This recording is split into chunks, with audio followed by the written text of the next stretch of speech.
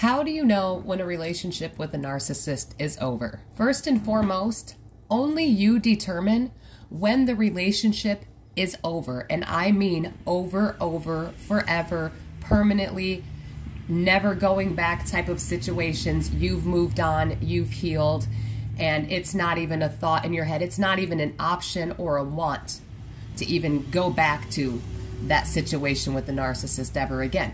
But ultimately, it is up to you. And I know that that sounds strange because the narcissist discarded you in, such a brutal way or whatever way they did it. It's not to discard someone like they're trash is never a good thing.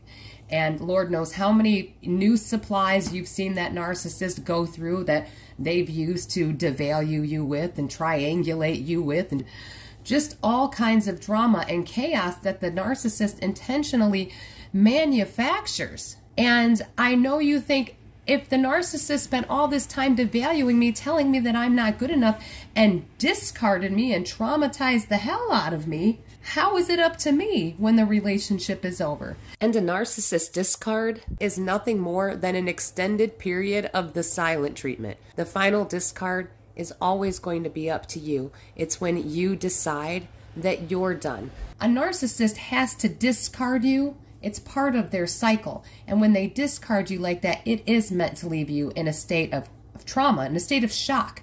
That way you're easier to control and manipulate. And this is how the narcissist is able to continue to devalue you, to get narcissistic supply. A narcissist discards you to leave you in that state of trauma and shock. That way they're able to return to you whenever they want. If you are traumatized and trauma bonded to this narcissist, the narcissist knows they can come and go in and out of your life whenever they please. And as long as you remain unaware, as long as you don't have the knowledge, as long as you're unhealed, you will keep allowing that narcissist to keep coming back in and out of your life. And a lot of the times narcissists, people say, why didn't I get hoovered? Well, what the narcissist is doing is they're waiting you out. It's called a reverse hoover. And what they do is they get you to reach out to them. And because the narcissist has discarded you in such a brutal way and you are trauma bonded, you will remain in that cycle of devaluation with them. And until you get the knowledge and become aware, you'll keep repeating this cycle and this pattern with them, because all the narcissist did was pull you into their shared fantasy, pulled you in to their narrative, and now they're puppeting you around using the fact that they've made you an addict of their abuse. And it's all part of a cycle, and the narcissist has to do it. Narcissists are masters at illusion. And so they need you to believe that you're worthless. They need you to believe that you're not good enough for them. They need you to believe they have found someone better than you. They need you to believe all of these things, because if you don't feel like you're good enough, if you feel like you're the problem and you feel like, oh my gosh, that narcissist is treating A, B, and C so much better than me, I must be the problem. That's exactly what the narcissist wants you to do. They need you to do that because you're internalizing it, which keeps you in devaluation, keeps you in that cycle with them, in their shared fantasy, even if they're not in your life. But as long as you're still internalizing things because you don't have the knowledge and you haven't healed, the narcissist knows that they can return to you anytime they want to extract supply. But your relationship with the narcissist was over the first time they discarded you. That relationship was over the first time they cheated on you. That relationship was over the first time you found out they had another source of supply on the side, or they were living an entire double life on the side behind your back.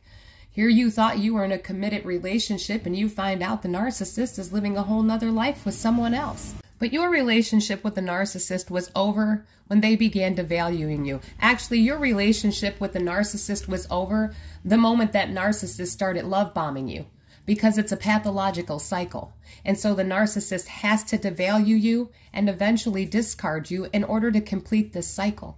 So what you thought was a relationship was really just a situation, an experience that the narcissist was manufacturing around you to get narcissistic supply.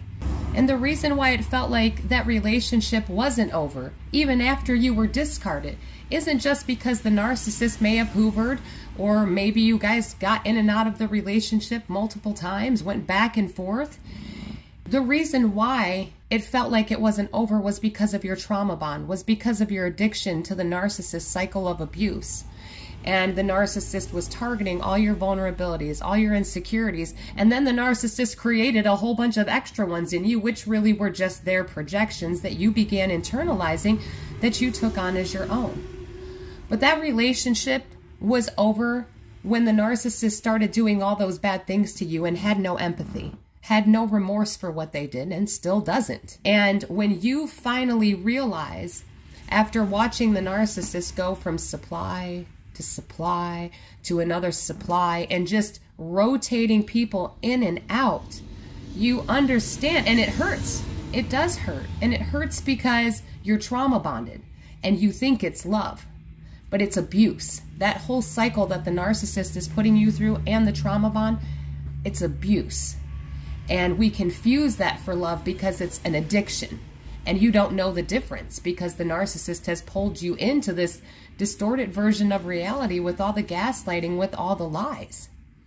And there will come a time when you're no longer trauma bonded and you understand what's happening and you make the decision, whether that narcissist has moved on to, like I said, Lord knows how many other people, how many other sources of supply. You get to a point when you go, okay, it isn't this next supply. It isn't the new supply.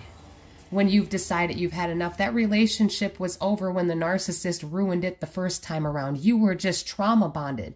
So you kept holding on to hope because all you were doing was craving an addiction. You were chasing an addiction to dopamine. And you just happened to associate that narcissist with giving you that hit of dopamine. And the narcissist being the one to be able to relieve your pain. But the narcissist is the one causing you the pain, creating the pain in you. And this is the trauma bond. This is the cycle that keeps you believing, even after the discard, that maybe the narcissist is treating someone better. Maybe the narcissist has changed. Maybe it was all you.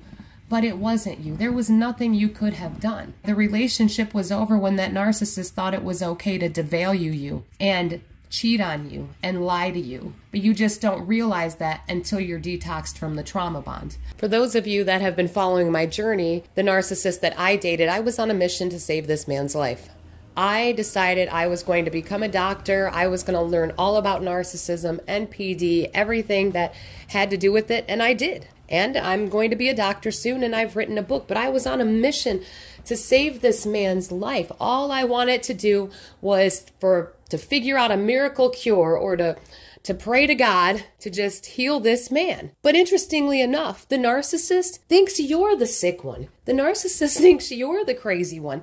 Now, honestly, you know, we're all on a spectrum somewhere because we've all been traumatized. We've all been through things. And it's unfortunate that the narcissist exploits those things and makes it even worse. But that's how they keep you trauma bonded to them so that you never leave them. So along this journey, every time the narcissist got in and out of another relationship, he came back. And I allowed him to come back. But it was because I was still trauma bonded. And this cycle repeated itself, I don't know how many times. And it wasn't until this last round with him in December last year that it really took a toll on me, because I was out here doing everything I could to learn about this disorder so that I could find a way to communicate with him, because I understood that my way of thinking, my version of reality, his way of thinking, his version of reality, there was not going to be any communication there. So I was on a mission, on this journey to figure out how I could communicate with this man in his version of reality, to figure out how to communicate with the narcissist, all because I loved him that much, or so I thought. But that's how dangerous the trauma bond is.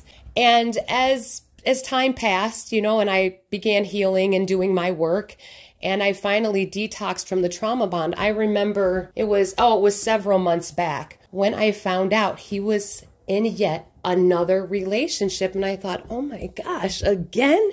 He's doing it again. And at that moment, I told myself, I was like, this is it. I can't do this anymore. Because the last time I saw him, you know, he put me through another round of abuse.